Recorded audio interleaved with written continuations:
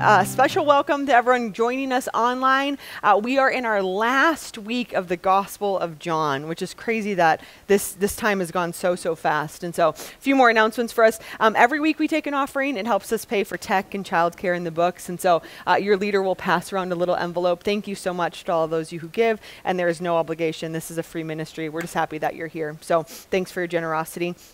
I want to put on your attention, in case you weren't here the past few weeks, there's a few opportunities coming up for you to be aware of. The first one is CA is doing a serve day. So if you have a heart to serve the local community, I want to invite you to mark this on your calendar, June 24th. Women's Ministry specifically has adopted Door of Hope as our site, but there's sites all around the city that you can go and give back to the community and volunteer for the day. So you can register for that online. It'll be from 9 to 3 p.m. on Saturday, June 24th.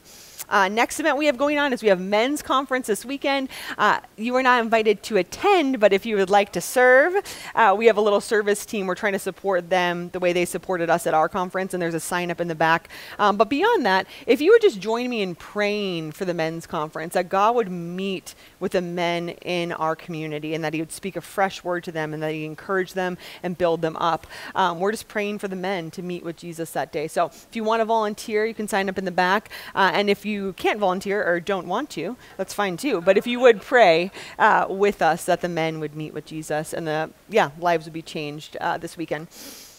Wanted to keep you aware, you guys have asked for more service opportunities, and so our staff has prayed and we have delivered. And so we're starting something called a Women's Kingdom Effort, where we're going to have different events going on, hopefully monthly, to give you an opportunity to serve in the local community and to plug into different organizations. So right now, Door of Hope is one of our adopted partners, and Hope Gardens is another one. And so starting in July, we're going to start serving with them monthly. And so we just created a webpage. I want to encourage you to go check that out. If you want to donate a meal, if you want to serve in a different capacity, we're going to have different opportunities for you to be in consistent service in our community. So that's coming up. The first meal will start. Yay. No, it's very exciting. Yes. I agree. So July is the first meal that I believe we're adopting at Door of Hope. So if that's something you have a heart for and you're like, yeah, I've been wondering when we're going to do something, please go on and sign up online for more info, and we'll get you all the info of the dates and what we're looking for in meals. So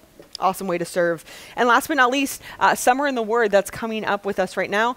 We are going to do 6 small books. In the past, we've done Summer in the Psalms, Summer in Proverbs, but our team was praying about it, and we really felt like Galatians, Ephesians, Philippians, Colossians, and 1st and 2nd Thessalonians were a great place for us to camp out for 50 days. So what this is you can sign up online. There's going to be a reading program that gives you a selected reading every single day. So all of us are in God's Word together. Some of you have said, what are we going to do when Bible study's done? We're doing Summer in the Word, people. So you can sign up for that online. Next weekend, starting at church, the printed guides will be available. If you're someone like me, I like to bring it home and check it off each day just so I can know where I'm at with the study. And we're also going to offer 6-week groups. And so if you're a leader that wants to lead one, I'm going to give you an opportunity to do that in a second. And if you're someone who's thought, I've been here for a while, I think I could lead a 6-week group, this is an awesome opportunity to try feel out what leadership feels like with a 6-week summer group. And so right now I'm actually going to ask you, we put out little cards on your thing, and I waited till the end last night and we missed a lot of people. I don't want you to leave here without having a next step and a connection for whatever you need for us to follow up with. So if you would take a moment and grab that little form, there should be some on the tables. It's really just for us to be able to communicate with you if you're interested in leading a group, if you're interested in Serve Day, if you want more information on the groups. This is our way to follow up with you so that once you leave here, we don't lose you for the whole summer. So if you would take a moment and fill those out. And at the bottom, we ask what the Lord did in your life this year. There have been some incredible stories of what God has done through the book of John. And it's not just through the teachings, it's not just in the worship. So much of what the Lord does happens in our group time of people praying for you, seeing answered prayers. We've heard of 2 healings that have happened, which is praise the Lord, which is amazing. And we want to celebrate what God is doing. And so if you've experienced a breakthrough in any way, an answered prayer, if God has moved anything in your heart, I would love to be able to record that just so that our team can see some of the fruit of what God has produced this year. So if you want to take a moment, fill that out. You can also fill it out as I'm talking to you, but if you would just take a moment and think about what has the Lord done in your life through the book of John. And if you're online, all of our surveys are online and they were sent out to your leaders. So you can sign on online and fill out a little Google form and tell us, because we want to know, what has God done? Oh, the healings. Yeah. There was a woman who was living under depression for a long time, and the depression broke after over a year, and the joy of the Lord has filled her. And there was a woman who's been experiencing intense pain in our community who was prayed for last week and has had no trace of pain this entire last week. Praise the Lord. Praise the Lord. And so we know that God is at work, God is on the move, and we know that there's so many more stories that we haven't even heard. And so the fear is that we break from Bible study, you go out, and we don't even get to know or celebrate all the things that the Lord did. And so if you would take a minute and think through, what has the Lord done for you specifically? It could have been something small. It might have been meeting a new friend. It might have been you got over the fear of coming to Bible study for the first time. It might be that he spoke to you in his word when you were doing your daily quiet time. But as you're thinking about that, I don't want to miss the opportunity for us to give God glory. And so what I'm going to do is I'm going to give you 2 minutes. I would love to have you turn to someone by you. Maybe it's someone in your table that you're going to talk about this later, but I know table time can go real fast when we have prayer requests. I want you to turn to a neighbor and tell them one thing that God did in your life through the book of John, whether you're here for 1 week or whether you're here for all 21. What's one thing that the Lord did in your life that you saw him do? Or if you didn't see him do anything, what's one thing you're hoping that he will do and you're still continuing to pray about? So you have 2 minutes. Ready? Go. Meet a new friend. All right, well, you join me in prayer. We could go on for a long time, but join me in prayer. Lord Jesus, Heavenly Father, we thank you, God. We thank you for all that you have done, Lord. And we could go on for days with the testimonies of the way we've seen you move, God. And I pray that we do. I pray that the conversation doesn't stop here. But Lord, we thank you. We thank you from the bottom of our hearts in each of our lives, Lord, the way that you have arranged the pieces, the way that you've revealed your truth, the way that you've come down and you've touched and you've healed, Father, the way that you've spoken a good word over us, Father, the way that you've removed shame from the past, Father, the way that you've invited us into a new season or a new start. Father, you are the God of new beginnings. And so we thank you, God. We thank you for each story accounted for here, each life accounted for here. Father, you are a God who is on the move, and we love you and we worship you. And so, Father, we invite you right now to come and speak to us out of your word. God, as we gather for the last time this session before summer hits, Father, would you bring fresh revelation? Would you bring a fresh invitation? Would you bring a healing where we need healing? And would you bring hope where there is despair? And would you bring freedom where there feels like enslavement, Father? You know what each of us carries today, Father. And so we invite you to come and to have your way. And all God's people said, amen. Amen, friends. So we're diving into the last book of John, John 21, which is just, it still blows my mind that we got through this whole session. And so the question I'm posing before us today that we're going to ask in 5 different ways, but I want you to ask yourself, how willing of a person are you? Think about that on a scale from 1 to 10. How willing are you? You see, God is a God of choice. Our God does not demand obedience. He doesn't make us do anything. He doesn't force us to love somebody. He doesn't manipulate us to forgive somebody. Jesus Christ presents us with a beautiful choice, and he asks us, are you willing? Are you willing? That's what it comes down to. Acts 17:24-28 says this: the God who made the world and everything in it is the Lord of heaven and earth and does not live in temples built by human hands. And he is not served by human hands as if he needed anything. Rather, he himself gives everyone life and breath and everything else. From the one man he made all the nations, that they should inhabit the whole earth, and he marked out their appointed times in history and the boundaries of their lands.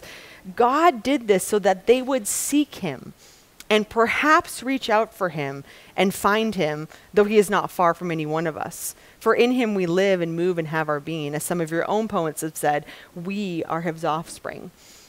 God has created the whole world and everything in it that we might reach out for him, that we might be willing to seek him, that we might make the effort to get to know him. Everything is on display for his glory, and God leaves us with this beautiful choice.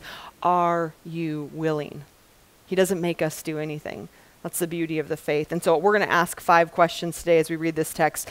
Are you willing? So let's dive in. We're going to start with John 21, 1 through 6.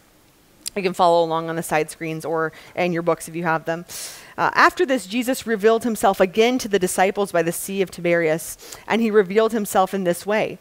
Simon Peter, Thomas, called the twin, Nathanael of Cana in Galilee, the sons of Zebedee, and 2 others of his disciples were together.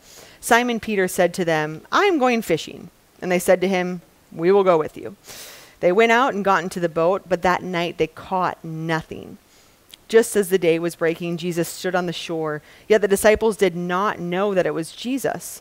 And Jesus said to them, children, do you have any fish? They answered him, no. And he said to them, cast the net on the right side of the boat, and you will find some. So they cast it, and now they were not able to haul it in because of the quantity of fish. First question I have for us today is, are you willing to cast your net again? Are you willing to cast your net again? These fishermen, mind you, these are 7 professional fishermen. This is their trade. They're not going out there for hobby. They're not going out there to kick it and get to know each other more or chat. They're going out with one goal in mind, is to do their job and get fish to provide a living and to provide an income. So they didn't go out half-heartedly. They didn't go out unprepared or unexperienced. They went out on mission and they fish all night and they don't catch a single fish. And now there's commentaries believe that there's different reasons why they didn't catch fish. Some of them believe Luke 24:29, Jesus commands the disciples, remain in Jerusalem until the Holy Spirit falls on you, right? And here we see them at the sea, off fishing, going back to an old way of life. We don't have time. We don't have time to wait. There's nothing for us to do in Jerusalem. I'm going back to my own living. I'm going to start making my own money. I'm just going to get on with my life. This whole Jesus thing is over. I'm going back to me controlling what I can do. Others believe Matthew 28, Jesus says, meet me on the mountain. And they didn't go to the mountain. Instead, they went right back to the sea. And that's why some scholars believe that they didn't catch a single fish all night. So they come in, you can imagine their distress, you know? They've been out all night. It's not really fun on a boat at night. I mean, during the day, it might be kind of beautiful. Maybe they're having good conversation. Maybe they get a good sunset or something. But at night, it's pitch dark. They're there for one reason, and that reason didn't happen. And I wonder if you and I, we've ever done that. We've put our hands to the plow to make something happen, and nothing. Right? You know that feeling of discouragement, of frustration. So they're coming in, they're defeated, they're tired, they're worn. They probably feel like failures. This is their professional job, mind you. They weren't just amateurs at this. They were paid to catch fish and they couldn't catch all of them together. So they're coming in, they're defeated, and they see a man on the shore and he says, hey, did you get any fish? No. Embarrassing enough as it is. And this guy, who they don't know yet, it's Jesus, so we'll call him Joe, even though we know. Joe is like, hey, you guys, try the other side. Can you imagine how you would feel? All night fishing, you're the pro, some random Joe on the seashore is like, hey, try the other side of the boat. Now, if you've ever been around fishing equipment, which I have been a few times, nets are very complicated. They take a long time to wind because you don't want them. It's kind of the livelihood. If the net breaks, it's kind of the whole point is done. So you have to be very careful with them, and they're very heavy. And so these men had brought in all their lines. They had put them perfectly. To cast out isn't as easy as just casting out a fishing pole. They had to undo all their work to dump it back into the ocean. And what did they do? They did. They listened to the man on the shore and they said, all right, we'll try the other side. And what happened? There was such a bounty that they could barely carry it in. I wonder how often you and I, when things don't go our way, when we try to make something happen and it doesn't work, we just kind of give up. We're like, all right, I've done that. I've tried that. I'm not praying that anymore. I've prayed that for 3 years. It didn't happen.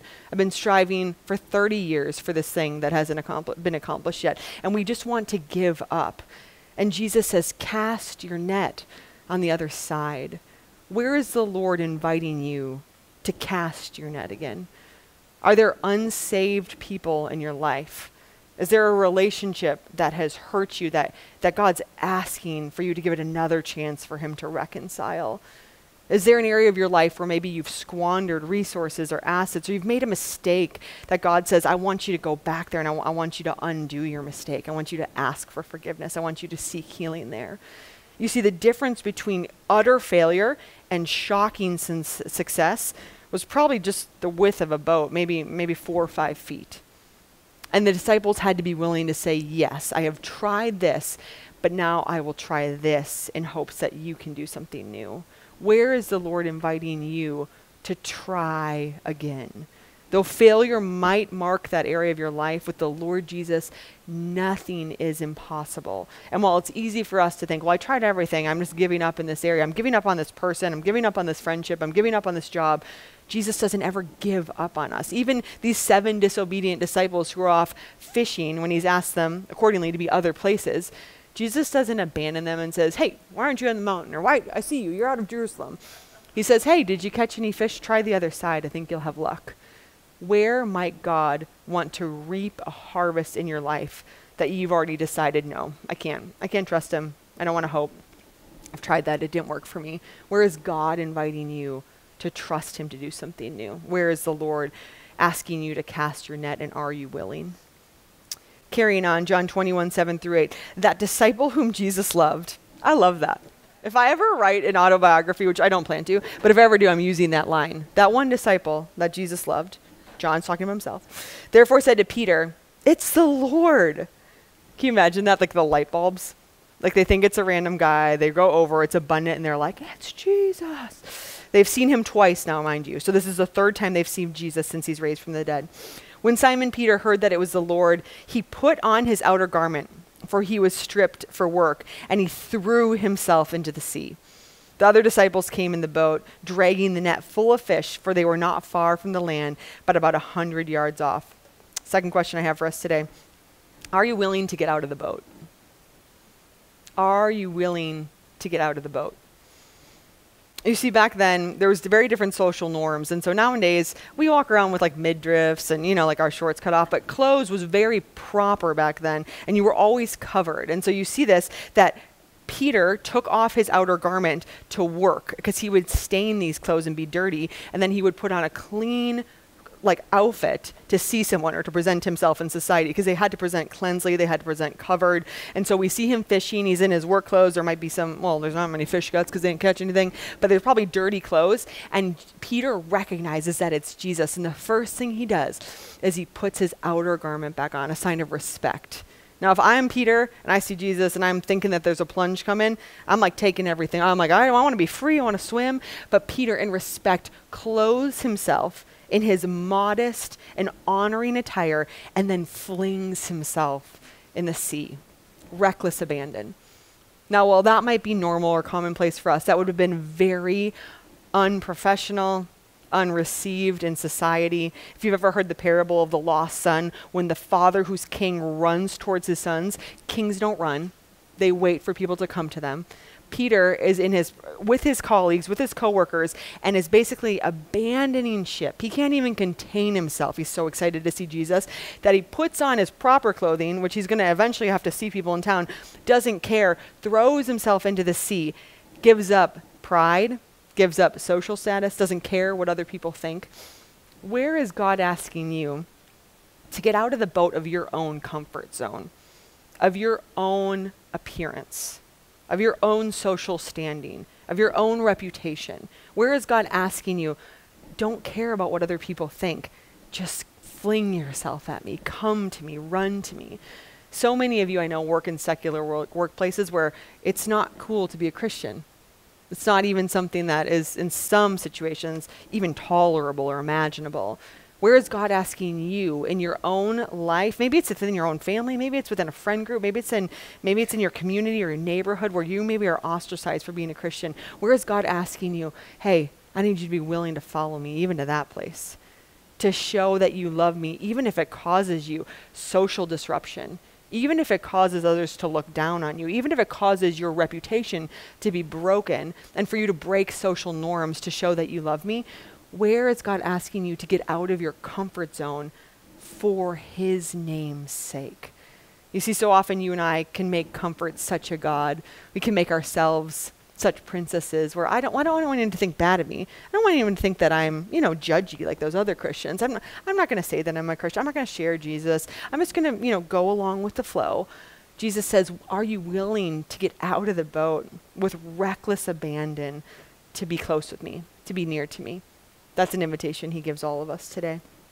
Have you counted the cost of being with Jesus? You see, Peter had counted the cost. And Peter, if you remember, is the one that had walked on water to Jesus before. And so I wondered, as I was reading this book, I was reading and I was thinking, I wonder if Peter thought when he flung himself out to the sea, if he was going to walk. You know, I was like, Jesus, I know you. And he starts running and then he like sings and he's like, oh, I shouldn't have put on the outer garment. But I wonder what went through Peter's mind, but there was no fear. Nothing held him back. He didn't abstain and then hold to the social norms. He said, I don't care what it takes. I'm breaking culture. I'm breaking status. I'm going to look like a fool in front of my friends. I'm going to be sopping wet on this sea, but I will do anything to get to Jesus. Where's Jesus inviting you to get out of the boat? John 21:9 says this. When they got out on land, they saw a charcoal fire in place with fish laid out on it and bread. And Jesus said to them, bring some of the fish that you've just caught.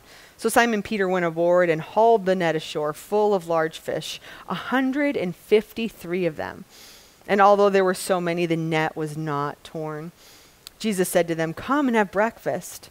Now none of the disciples dared ask him, who are you? Because they knew it was the Lord. And Jesus came and took the bread and gave it to them, and so with the fish. This was now the third time that Jesus was revealed to the disciples after he was raised from the dead. My third question for us today is, are you willing to make time for Jesus? Are you willing to make time for Jesus? You see, here are the disciples. They were out all night. If any of you have ever been up all night or worked the night shift, it's not fun and it's not easy to not be exhausted in the morning. They've also failed in their own power. They tried very hard to catch fish and didn't. And now they're coming in and Jesus says, come, I've created breakfast for you. Who wants to miss that, right? Who wants to miss fresh fish on the sea with Jesus? And that's the thing though, Jesus prepares a fresh meal for you and I every single day. The second we wake up, he is there waiting to meet with us. John Mark Comer said it best. He said, Jesus waits to be wanted. Every single day, Jesus has fresh manna for you. And he sits and he waits and he hopes, oh man, I hope Coley makes time for me today. I hope she gets in the word. I hope she prays. I have so much I want to tell her. So much I want to give her. I've prepared this whole meal for her. I've started a fire. Jesus waits to be wanted. Are you willing to give him your time? Time is one of our most valuable resources. It's something that, especially in our society, in the busyness and chaoticness, it's something that seems like there's never enough. And yet God anoints each of us with the exact same amount of time. And he says, I am the author of time. When you give your time to me, I multiply it. When you hoard it to yourself and you say, I'm too busy for you, God, I can't do this, we end up going astray, making decisions on our own, trying to live out of our own power, trying to catch fish where there's none to be caught. Jesus says, I want your time. I want you to sit with me. I want you to have breakfast with me. I want to bless you. I want to fill your cup. I want to provide for you. I want to give you warmth around the fire. I want to be with you. Have you given Jesus the opportunity to be with you on a daily basis? That's all he asks for. He wants your heart. He wants to sit with you. He wants to bless you and fill your cup in ways that you can't fill it apart from him. But it gets hard, right? The enemy is a sneaky, sneaky liar, and he tells us that we have no time, that we're much too busy, that we have way too many things and responsibilities and people. And if God only knew my schedule, he would understand. God does know your schedule. God is the author of time. Are you willing to make time for Jesus? He wants to feed you. He wants to give you life. He wants to give you everything that you cannot provide for yourself on your own. And yet the lie of the world is, I got to figure it all out first. And when everything's set, then I'll make time for Jesus. What would it look like for you to carve out time for him every single day? Read the word, meditate, study, sing a hymn, praise him, sit in silence and just listen. Go for a walk in nature and just recognize the beauty he created specifically for your eyes. Jesus is asking for our time. And when we give it to him, we are blessed and our cup is full. John 21:15-19, going on, it says, when they had finished breakfast, Jesus said to Simon Peter, Simon, son of John, do you love me more than these? And he said to him, yes, Lord, you know that I love you. He said to him, feed my lambs. He said to him a second time, Simon, son of John, do you love me? And he said to him, yes, Lord, you know that I love you. He said to him, tend my sheep. He said to him the third time, Simon, son of John, do you love me? Peter was grieved because he had said it to him the third time, "Do you love me?" And he said to him, "Lord, you know everything. You know that I love you." And Jesus said to him, "Feed my sheep. Truly, truly, I say to you, when you were young, you used to dress yourself and walk wherever you wanted. But when you are old, you will stretch out your hands, and another will dress you and carry you where you do not want to go." This he said to show by what kind of death he was to glorify God. And after saying this to him, he said, "Follow me." Fourth question for us today is, are you willing to follow Jesus' way and not your way? Are you willing to follow Jesus' way and not your way? You see, Jesus is asking him, he's asking him again and again, "Do you love me?" And Peter's getting grieved because he's like, oh man, there's something in him being triggered from when he denied Jesus 3 times, right? Of like, oh, I didn't prove myself last time. Why are you asking me a third time? And every time Jesus is responding, "Feed my lambs, tend my sheep, feed my sheep." Jesus is reminding him, this is about my sheep, not your sheep. This is about what I've called you to do, not what you think you want to do. Jesus was telling him the type of death that he was going to experience. It says, when you were young, you dressed yourself, you went wherever you want, you did whatever you want. No longer so for those who follow me. When we follow Jesus, we don't go wherever we want and do whatever we want. We ask the Lord, what do you have for me? What's the purpose you give my life? What sheep have you given me to tend to? You know, a lot of us can look around our lives and be feel like we got a lot of hard people to love, right? Maybe some annoying people, maybe some people that get on your nerves a little bit, maybe people that are like, that's a work for somebody else. And Jesus says, those are my sheep.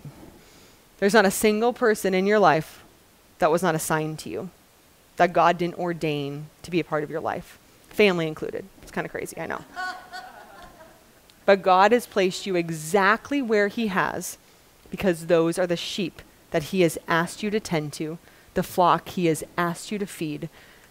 There is not a single person in here that does not have a literal ministry with the people around you and in your life, that live on your street, that you work with, that are your family, that are your extended relatives. Yep, all the crazies. Those are exactly who God has placed you to love. No longer is it who's fun to be around, who's easy to be with, where do you want to go? You want to go out every week? You want to travel every week? Okay, do whatever you want. Jesus says, when you follow me, if you love me, you will tend to the people that I give you. You will care for the people that I died for. You will see them as my sheep and thus your sheep. Who are the sheep that God is asking you to tend to? And friends, it's not always easy, right?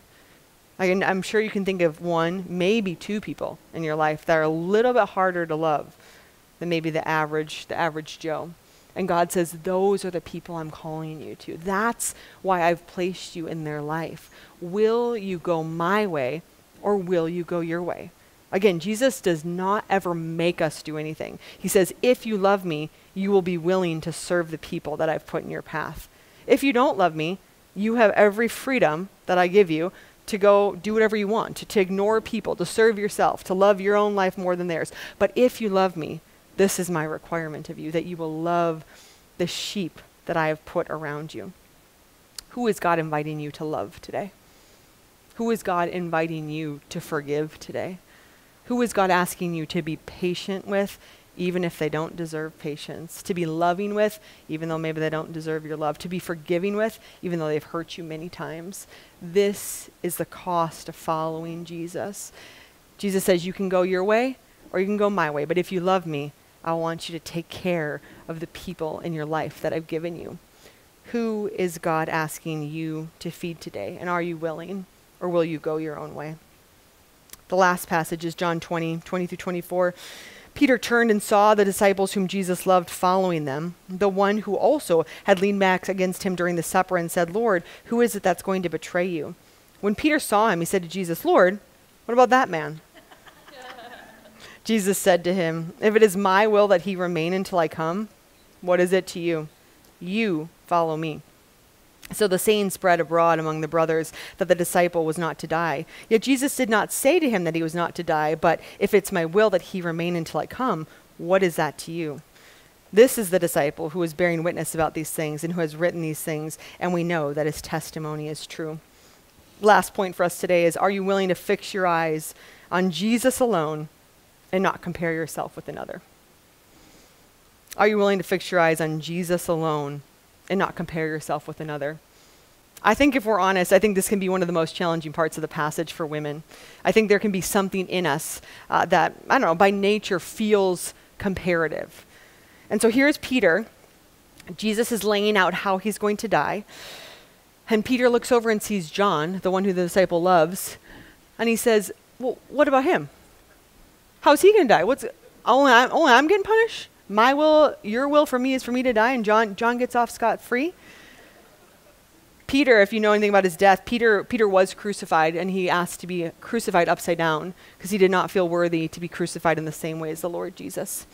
But John's story is a little less known. John was basically sentenced to be burned to death in boiling oil by Nero, who was persecuting Christians. And so he was thrown into a cauldron of boiling oil, and because of God's grace, he did not die, but he barely survived. So he had burns head to toe, was covered in oil, and then he was sent to Patmos, which was a prisoner's island where he was forced to do slave labor. They were forced to manually mine the grounds there. So you can imagine with burned skin and the coal dust and mining, that was John's sentence. And the point about this is that so often it can be easy to look at someone else's life and think that they have it easier than you. It's easy to look at somebody and say, man, why she doesn't have to go through anything I go through. Why isn't she suffering like that? Why didn't she lose a loved one like I did? Why are her kids acting perfect? Why did she get married? Why is her husband treated her like that? Why did she have that job? It can be easy to start comparing ourselves to others and stacking the deck and feeling like Peter of like, why is she so blessed? Why is her life so much easier? Why does everything come easy for her? And God said, what is it to you if he remains or goes? Here's the reality. All of us in life are given an assignment, and we're equipped for that assignment. We're given what we need, when we need it, how we need it. All of us, every single person in this world goes through trials, goes through tribulations, suffers and struggles in some way. And no, they are not the same way because we are different people. And God has portioned each one of us exactly what we need. So the problem is when you and I look on another woman's page and say, why didn't I get that? We don't know her story. We don't know her past. We don't know her future. We only see one little part. And what happens is when we don't address that, bitterness and envy can bury deep inside of us. And what that births in us at times is judgment and hatred and condemnation and justification and righteousness that God never intended. You see, each person is allotted what they need to do their mission, and everyone's mission looks differently. There is no person in here that has the same assignment as you. There's no person in here that has the same calling as you, and so your chips will always look different than somebody else's. God says in the Bible, to whom much is given, much will be expected. So when you look at the woman, or a man too, but I'm going to use women for today. When you look at the woman, you think, man, her life is so perfect. Everything seems so easy for her. Why does she get all that? We have no idea the call and the assignment that's on that woman's life. We have no idea what the Lord will ask her to suffer, to sacrifice, or what she maybe currently is suffering that you have no idea about what's going on behind the scenes. You see, we see in such a small part, and God sees the whole picture. And so I wonder for today, who do you need to stop comparing your life to? Whose page do you keep looking over and feeling so disappointed that this was the lot gave you when God gave her this? We have no idea what assignment is on that woman's life. All we can do is take what the Lord has given us and be faithful to it and to trust him and to know that my assignment, I have everything I need for my assignment. And the race that I am called to run will not look like any other race in all history of mankind. The things the Lord will ask me to suffer, to sacrifice, to trust in him, to walk on water with, will not be what your story looks like. And that's the beauty. Every story is different. Every story experiences seasons of goodness and seasons of hardships. We all find mountaintops, we all find valleys. And so it doesn't do anyone any good when we sit in our valley and say, this is the worst. God, you are unjust. She has a mountain and I have a valley. God says, I am making all things new in my time. And you won't be in the valley forever, and she won't be on the mountain forever. Where does the Lord need to set you free from comparison? Because friends, it is a trap that the enemy will use to ensnare a life and a heart and a mind real quick. And if you've ever been there, you know exactly what I'm talking about. Envy is one of the, I think, hardest human emotions, because you feel so entitled to something that we wonder is, where does that entitlement come from? Why don't I have this? Why am I suffering this way? Jesus says every person has their own assignment, and I will give them exactly what they need. So when you're tempted to compare yourself to someone else, I want to encourage you to ask the Lord to show you specifically how he designed you and what your call is, because we can never fully know someone else's story. We only see in part. We don't know in full. What looks perfect, I can almost guarantee you is not. If you have anyone in your life that you know that you've thought their life is perfect, you will know that the closer you get to them, the more you will uncover pain and trial and hardships. And what happens in our society is we so often try to project an image that everything's okay, and those who sometimes suffer the most have become the best at projecting the best image. We don't know anyone else's stories. All we know is that God is good and he is faithful to us in our situation, in our calling, in our position in life, and he will give us everything we need to move forward into his glory and into his plans. So where do you need to fix your eyes on Jesus today? The question Jesus asks us, basically why John the apostle wrote the entire gospel, was for us to know that Jesus presents us this opportunity. Jesus calls to each of us and he says, follow me. And the question we have to decide in our hearts is, are we willing? Are we willing to follow Jesus to the ends of the earth, to the sheep next door that maybe smells, to get out of the boat that feels uncomfortable, to cast our net yet again when we've tried 1,000 times and it didn't work, and to fix our eyes on him alone and not what we see as competition or envy around us of what others might have? Where is Jesus today inviting you specifically? Follow me, forsake all else. Let's pray. Lord Jesus, as we come to the close of your gospel, Lord, we praise you for the truth that Jesus died on the cross for our sins and was resurrected and offers eternal life to all who will believe in him, Father. And so we praise you for the gift that we get to know you, Jesus, that we get to do life with you, that we get to receive you in our heart. And Lord, all of our journeys look different. And so right now, Father, I pray for each woman in this room.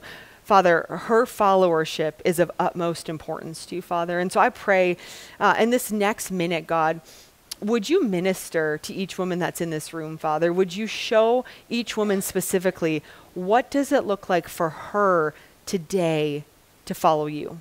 Maybe you're asking her to cast the net again. Maybe you're asking her to get out of the boat. Maybe it's a time thing where you're asking her to make time for you. Maybe it's asking her to abandon or forsake her way for your way. And God, maybe it's to trust you. Maybe it's to get out of our own comfort zone and allow you to be the only God. And maybe it's giving up a comparison that we've made. Father, whatever it is, we give you the next 30 seconds, Lord.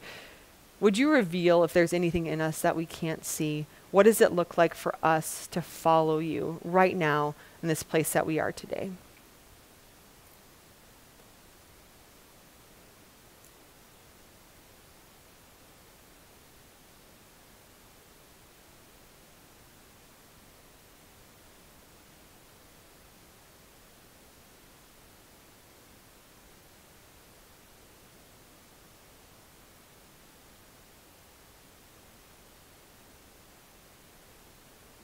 Lord Jesus, I thank you for the women that are in this room, God. I bless them with a love deeper than any of us can ever know through Jesus Christ, Father. I pray you'd fill each woman's cup today, Father. And I bless their time in their groups, Lord. Groups are sacred and holy spaces where we get to come undone and we get to be known and we get to listen and encourage one another, Father. So I pray a covering over each group's closing time, Lord, that each woman would feel uplifted and seen and known and able to follow you, God, to whatever assignment you're calling her to. So I bless each woman today here in the name of Jesus. And we thank you for your son. We thank you for the gospel of John that tells the good story of Jesus. May we live fully surrendered to the gospel that you died to give us.